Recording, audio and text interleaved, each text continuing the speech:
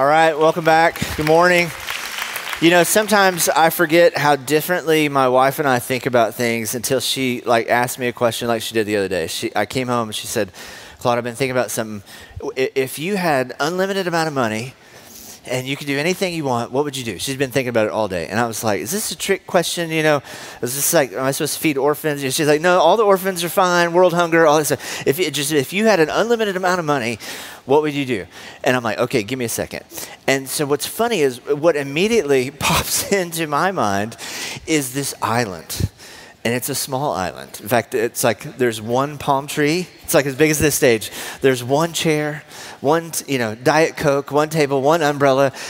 And, looking back, I'm so embarrassed. I'm like, where did my family go? All it took was like 2 seconds and unlimited amount of money. My family, boom, gone, It's me island. And I'm like, okay, I got it. And so I was like, what were you thinking about all day? She goes, I've been thinking about it. If I had an unlimited amount of money, I could do anything I want. She goes, I would get a pedicure. Twice a month. She goes, now what was yours? And so listen, I know our vision is to be real, all that. I was like, pedicure, baby, nailed it. Pedicures for two, right? There's no way I'm going to tell her about me island and my family disappearing off the planet, Isn't it funny, how quickly we think about escape? That's what we're talking about this weekend, is this idea of escapism. Things that we run to just get away from the world. I got a bill one time in the mail, so much money, I went and took a nap. You ever had that happen? You're just like, I know what'll help this. I'm going to go sleep this up. Wake me up when the feds come, right? I'm going to need my energy for fleeing the country. What is it about us and when something like that, I think from an early age, we learn that for every boo-boo, there's kind of a lollipop. Does that make sense? For every pain in our life, there's some way that we can kind of medicate or self-medicate it. And the deal is, man, that actually, it works for physical pain. You need some medication to get through because your body will heal itself. Praise God, right?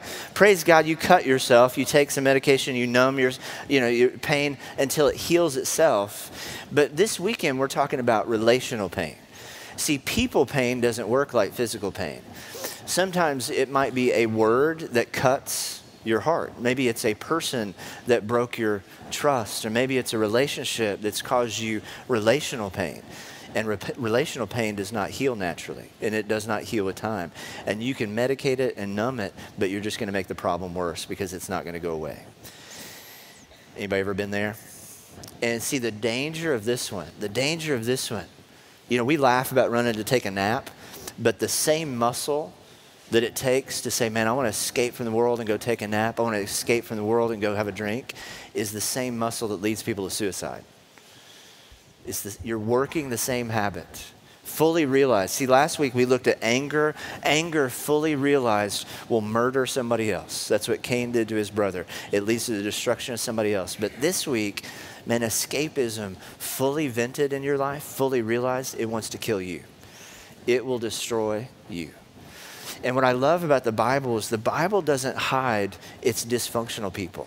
We all came from a dysfunctional family. We're going to look at the father of one of them right here this morning, Noah.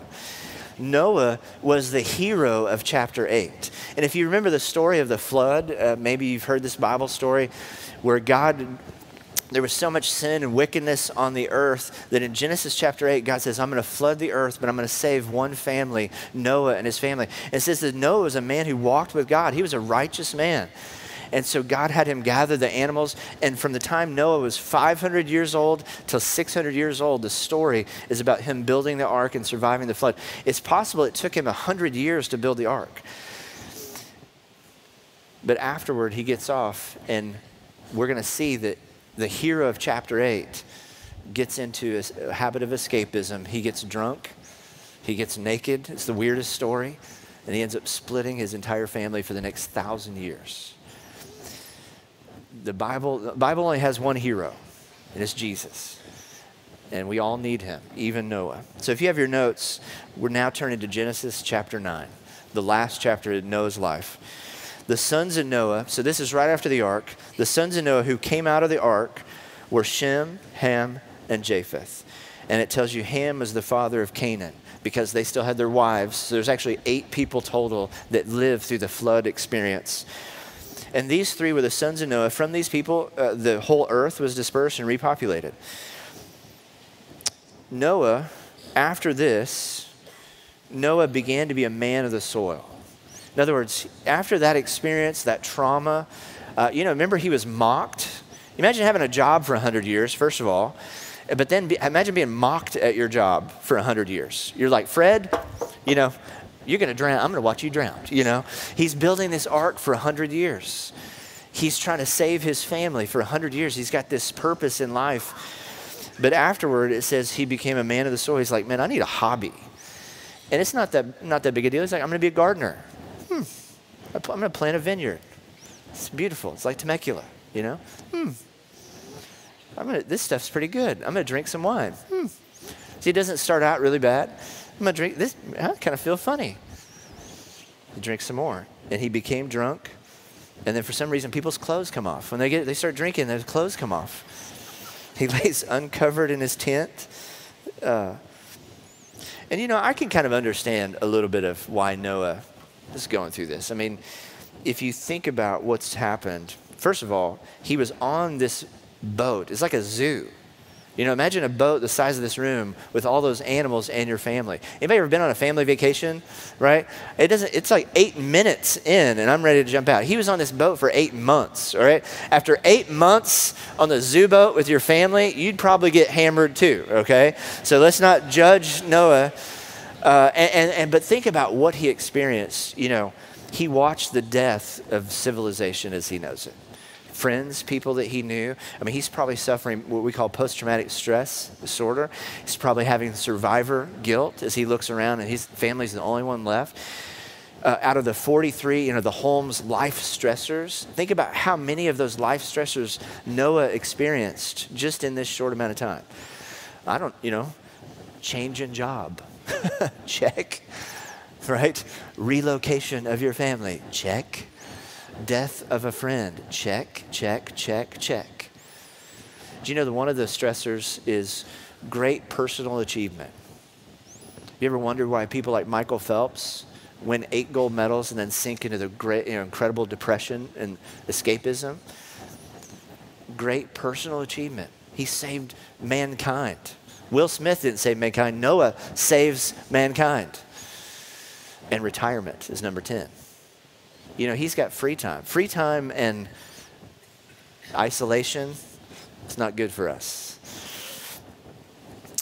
So he's laying naked in his tent. Sorry, this is a weird story. And there's this awkward walk-in where Ham, the father of Canaan, walks in and he sees his father naked. But then Ham does something that's sin for him. He goes outside and he tells his 2 brothers. And in an honor-shame culture, this is dishonoring to the father, the patriarch of the family. So Shem and Japheth, they do what's right. They take their garment, they lay it on both their shoulders, they walk backward, and they cover the nakedness of their father. And it says their faces were turned backward, so they did not see their father's nakedness. And when Noah woke up later from his wine, he knew what his youngest son had done to him. And then he reacts. Look, he says, cursed be Canaan. In other words, cursed be Ham's family line. And let him be servant of servants. He shall be to his brothers. Bless Shem, let Canaan be his servant. Bless Japheth, let him dwell in the tents of Shem, and let Canaan be his servant. What he does is he splits their family. And if you know the story of the Bible, the people of God, Israel, their enemies for the next 1,000 years are who? The Canaanites. Ham turns around, curses, and splits his family as a result, all because of his escapism. And then the rest of his story, that's the end of his story. He lives another 350 years. It's like a midlife crisis. When you live 1,000 years, this is your midlife crisis. And he dies at 950. It's probably not the legacy, right? It's probably not the legacy that he wanted to leave. The Alcohol of Fame, first member. I was thinking about this story, and if you're, coming to church, visiting, not used to the Bible, this might be, part of you might be like, that's kind of weird. I knew you guys were weird, but that's kind of weird. Some of you might be like, well, man, so? This wouldn't even make local news today, right? Local man gets drunk, takes his pants off, yells at his family. The cops aren't even going to show up for that. That's not even that surprising. Some of you are like, that sounds like Christmas at my house. Every year. Somebody gets drunk, somebody's clothes come off, somebody yells at the family. And man, we're not even shocked. We've dialed our escapism up to 11 since then. Noah, have you ever heard of Vegas, Noah? Right? Like, we've got whole cities dedicated to it now. We have advanced our escapism so where everybody deals with it. All of us have some escapism available in our pocket. How many of you have a love-hate relationship with your smartphone? Do you know there's 40 million people this year that bought dumb phones? Because they said, man, there's something that I need to cut this string. This phone owns me.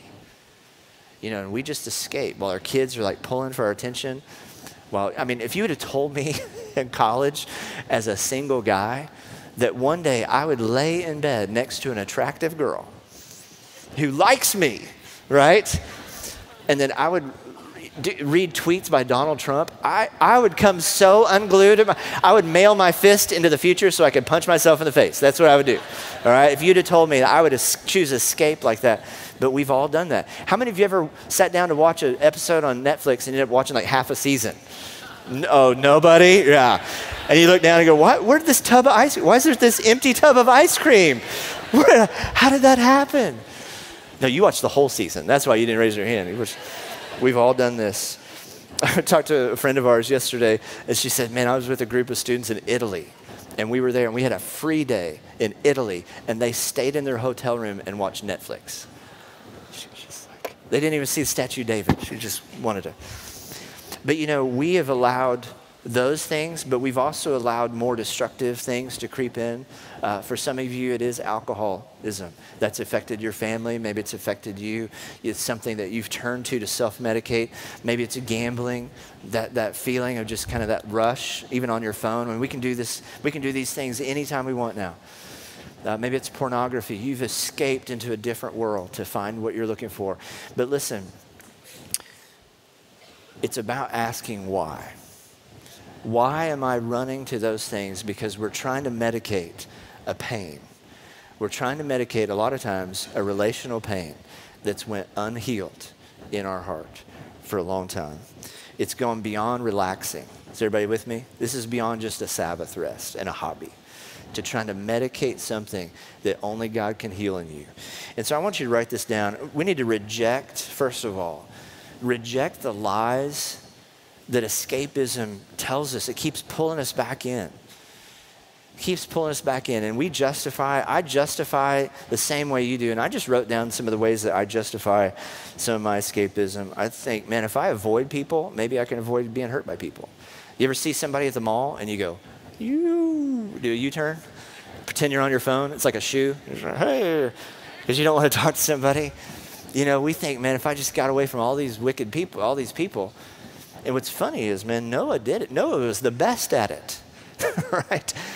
God had just destroyed all the wicked people on the planet, and it still didn't resolve something. These are people who say, man, if I just had a new community group, or maybe a new church, or a new wife, if I just got away from people, if I just got a vacation, but you know what? Your problem keeps following. It's going to follow you.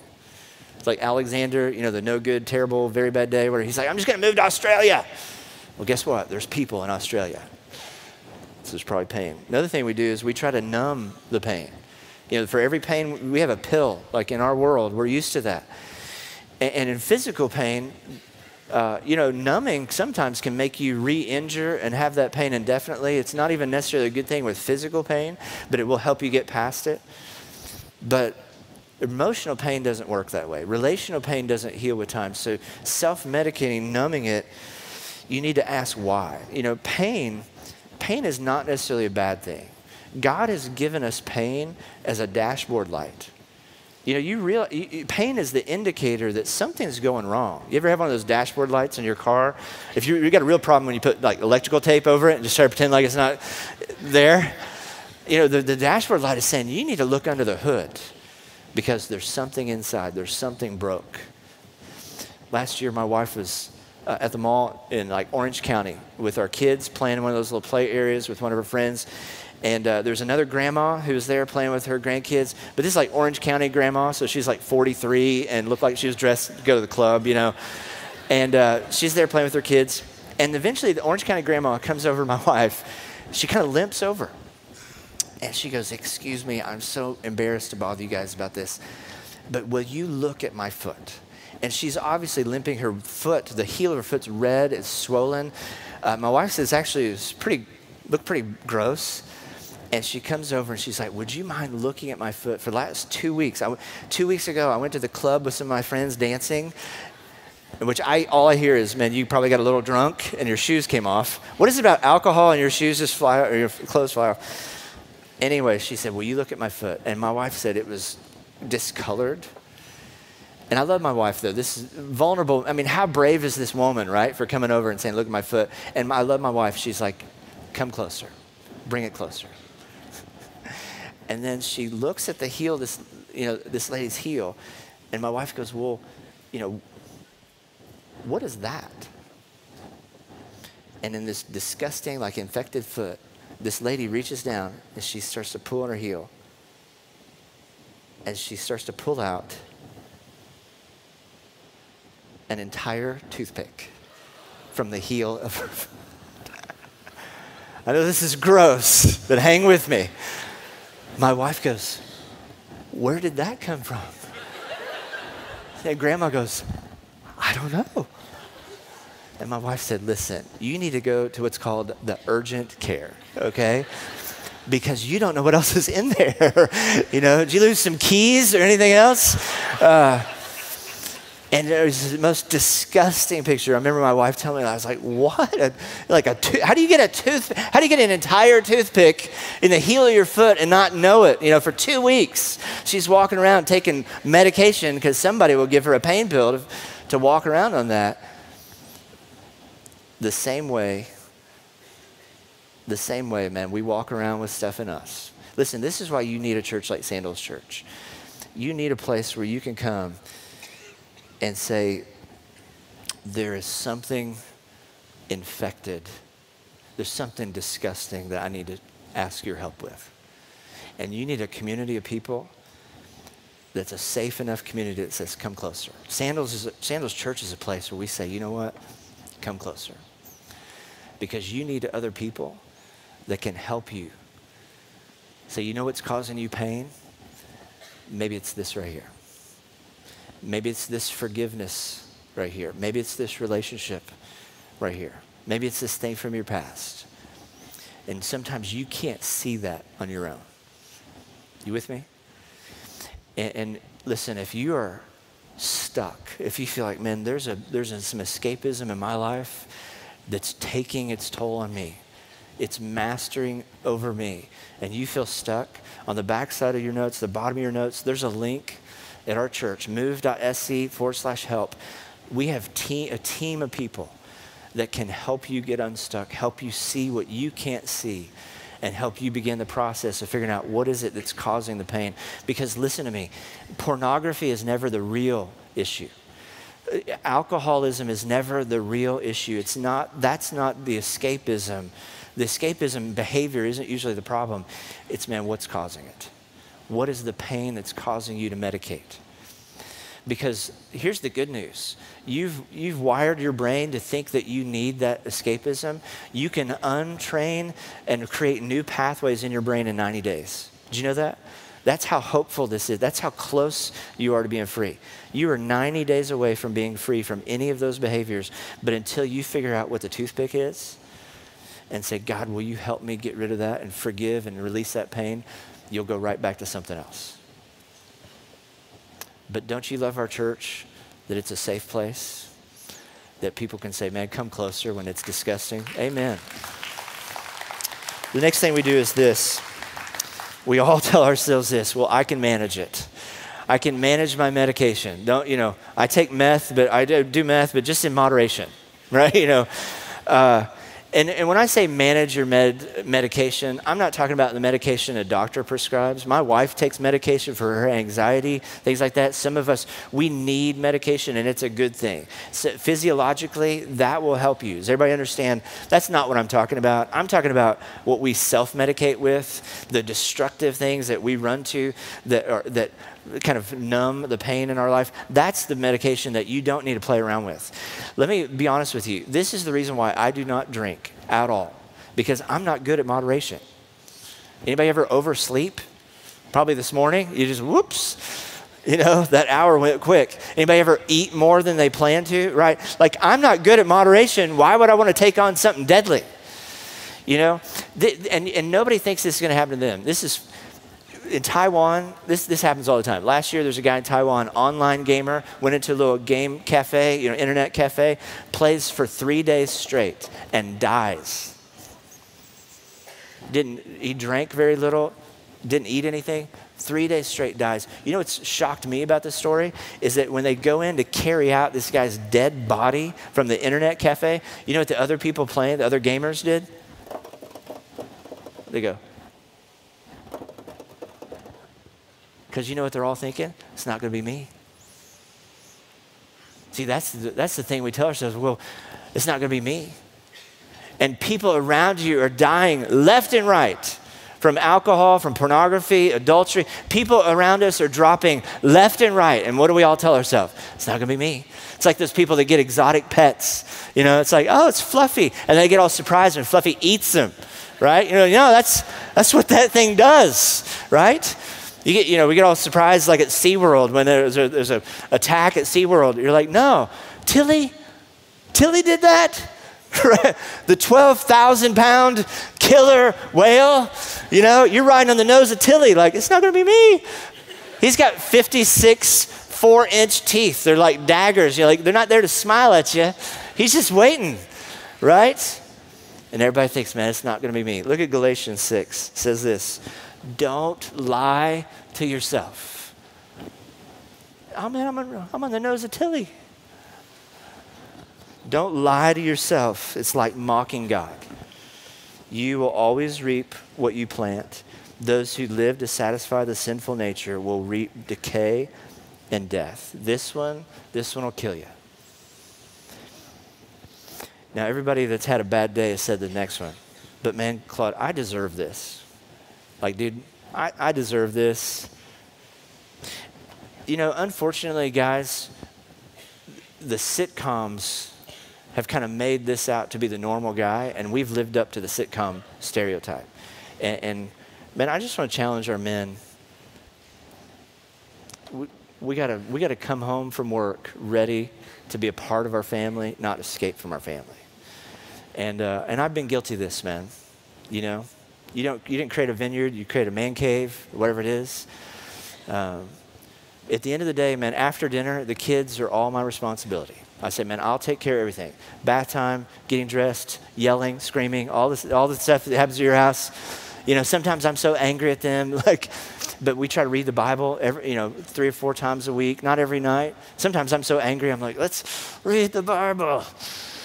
But then I try to lay in bed with them, and we talk with Brownie and Frog. And it's the sweetest time. I wouldn't want to trade that for any other escape, any Netflix show, man, because they'll talk to Brownie and Frog about anything in their life. And man, it's ironic to me that Noah spends 100 years building an ark to save his family and then steps off of it and escapes from his family and splits his family. That's what sitcom manhood has done to our families. Now listen, some of you've experienced great pain. And I don't want to minimize that. I recognize that in this room, some of you have been hurt and wounded very deeply by people in your past. And you've said, man, I feel like I deserve this. We have a girl that I've known since college. She's on staff with us. Her name's Carrie. And Carrie was married for 4 years. And 2 of the years she was married to her husband, they were battling his brain cancer. He had a tumor. They had it removed, but it turned aggressive, and it took his life about a year ago. And but afterward, Carrie told me that even in the middle of that, what was interesting was people told her, you should indulge in this. You deserve it. You with me? You should go ahead and do what you want over here, because Carrie, you deserve it. And here's the danger with great pain. Sometimes great pain for some people can become their great excuse. It's the first story they tell you because it's their Disney pass. In other words, you can't. I deserve to do this because I was hurt. You can't fire me because I've been hurt. You can't, those rules don't apply to me because of my pain. And for some of you, giving up that by forgiving and releasing that person is giving up your Disney pass. That pain has become your excuse. And God's asking you to release it. The last thing that we do is we say, well, man, it's not going to hurt anybody. As if we could kind of draw a circle around our sin. And say, well, man, this isn't hurting anybody. This is just my private thing. Man, this is only me that knows about this, or only me, this only affects me. Listen, nobody sins in a box. Your sin eventually will affect other people around you, even your absence, especially escapism. Man, if I escaped, I would miss everything good about my kids, every good moment about time with my kids at night, everything they've learned from the scripture, every spiritual conversation we've had, every one of those moments, if I escaped, I would miss that. Your sin affects other people. About a month ago, my wife, she'd had a rough week. I said, you know what? Why don't you take the afternoon, just rest. You stay home, take a nap. I'll take care of the kids. I'll do whatever, I'll pick them up from school. So you just stay at home. I'll get the car seats, got them in my truck. I'll take care of the kids. The only thing I have to do is make a phone call today. And she's like, oh, is it that one phone call? And I'm like, yes. It's somebody I've been putting off for like 2 years. And I don't like talking on the phone. I definitely don't like having difficult conversations on the phone. So when I do, I like to go shop. That's my escape. I can just window shop. If it's really bad, I'll buy something. It could be a toothbrush, but it's my reward at the end of the day. Mocha Frappuccino. I talked to had a tough conversation. I deserve this, right? And she's like, are you going to shop? I'm like, yeah, I'm buying a pair of shoes. She's like, oh, it's like a pair of shoes phone call. And I'm like, yeah. And I had some Christmas money, so I had the phone call. It went horrible. So I went to the van store. I'm like, I am buying a pair of shoes. And I'm fully now in me mode, right? And I'm looking, and they need to be durable for riding. So I'm looking at these. But then I start looking at a little more expensive shoes, a little bit more than my Christmas money. And I'm in there for a while, and then I'm like, well, man, these are really durable, but they're like twice as much, so I'm looking at more expensive shoes. This poor kid probably brought me like 15 pairs of shoes.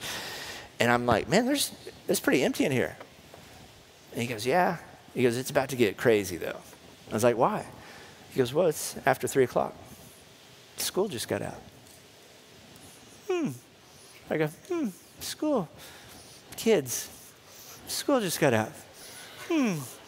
It was like coming up from the bottom of the pool, What?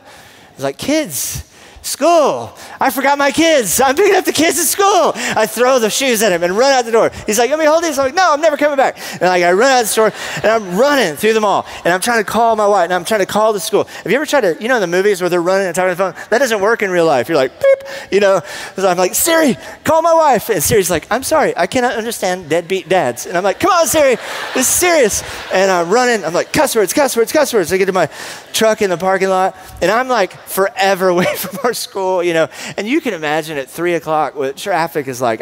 And so I get in my car. Now I'm sinning against everybody.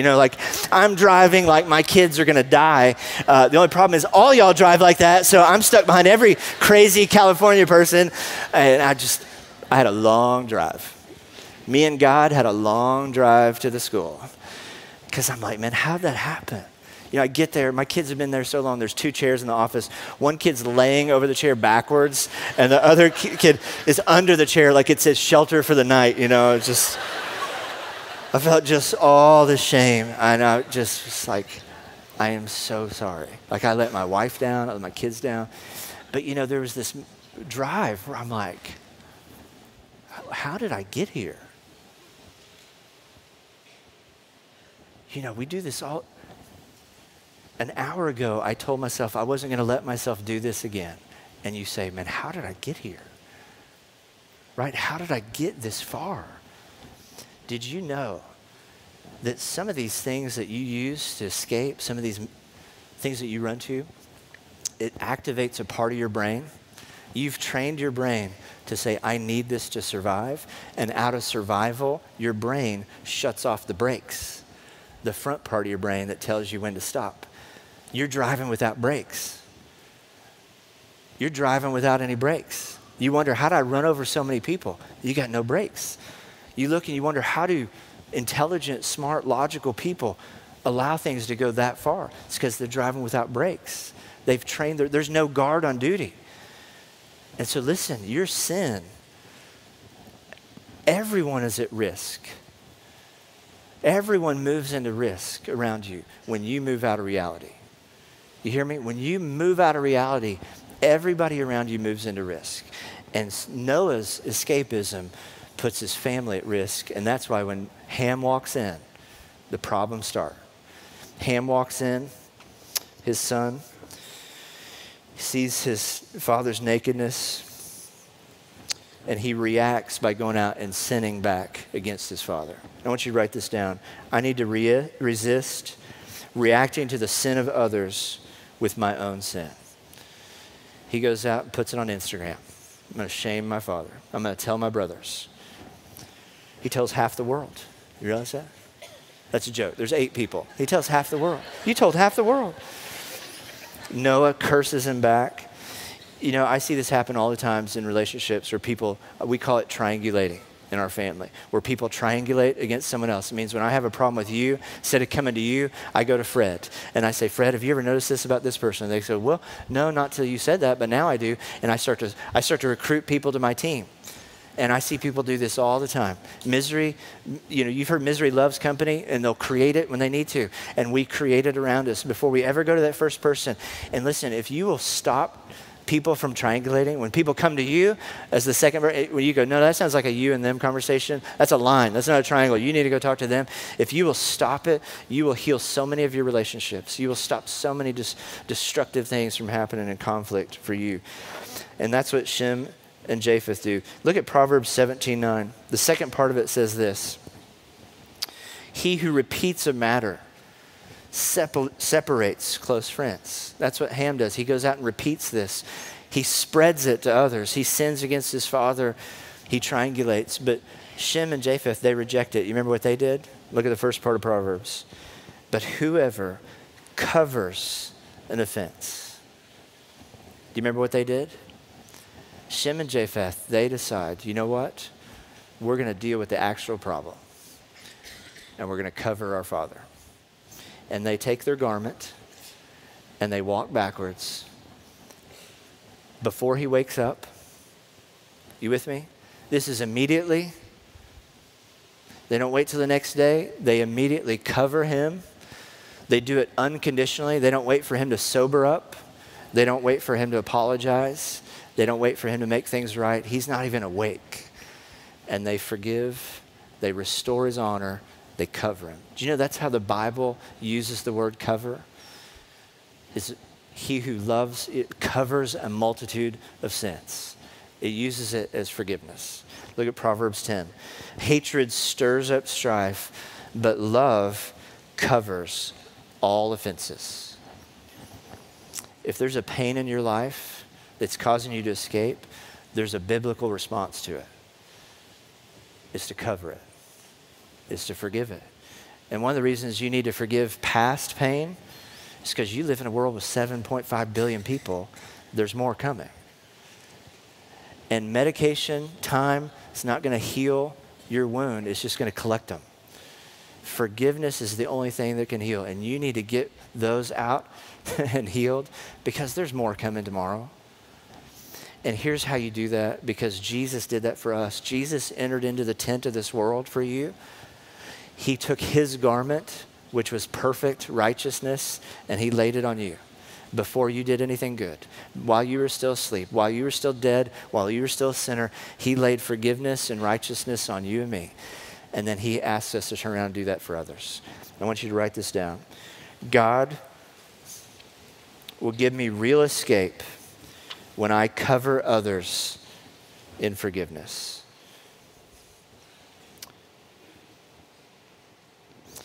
Colossians 3:13 says this: make allowance for each other's faults and forgive anyone who offends you. Remember, the Lord forgave you, so you must forgive others. Do you keep short accounts? When people hurt you, do you keep short accounts with them? Do you forgive quickly? Do you go to them quickly? The reason you need to learn to do that is because there's more coming. You know, I'm not that great at like text messages. It drives people crazy. My little red dot, at one point last year I had 350 like unread text messages. I like it because it makes my type A friends just freak out. You know, they're like, ugh. But my email, I'm totally different, man. I move things quick because there's more coming. Man, I file, I delete, I respond. I try to deal with those emails as fast as I can because there's more coming tomorrow. And I try to keep short accounts of my email. I try to keep short accounts of people.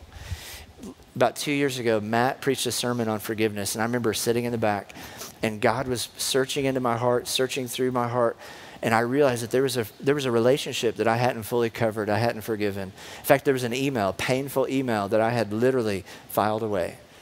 And it wasn't just filed away in my laptop, it was filed away in here. And you know what God asked me to do? He's like, I want you to delete that email.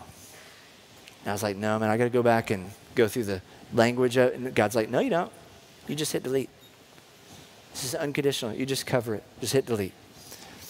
And man, it took everything I could do.